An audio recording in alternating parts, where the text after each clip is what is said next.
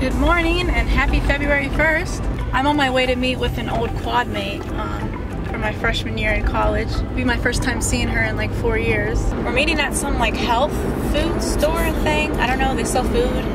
I know they have like those acai berry bowls and stuff like that. Smoothie bowls. They have some of those. Not sure if I'm gonna get one, but it's very tempting. What's this one called? It's the dragon fruit. So it's like pitaya. It's like a, this one's a kaye. I think I'm saying that right. But this one's really good for you. It's got blueberries, kaye. Say hi, Lauren. So on Monday I did legs and I'm still extremely sore. And the reason being is because of how I executed the exercises.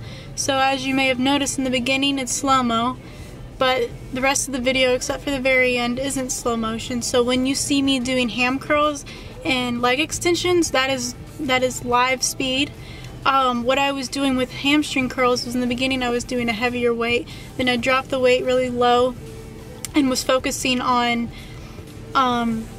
maintaining that really tight contraction throughout. Doing hamstring curls in 3 motions. So coming up, coming all the way up, and then descending for 5 seconds. And then similarly with leg extensions, I was exploding up and then slowly coming down for 5 seconds. So if you haven't checked it out, check it out. It's a great workout.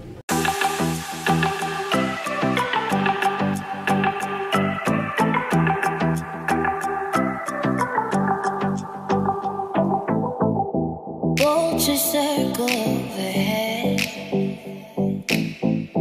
People love to watch her ride. I hate the whispers in the stairs, but I lost you, so now who cares? Now I'm standing in a wasteland of us, desert bones and dried up places. We lost, don't pretend you wanna change when you don't. Oh, you know you did me wrong. Oh, you turned me stone cold. Stone cold. Oh, you turned me stone cold. Stone cold.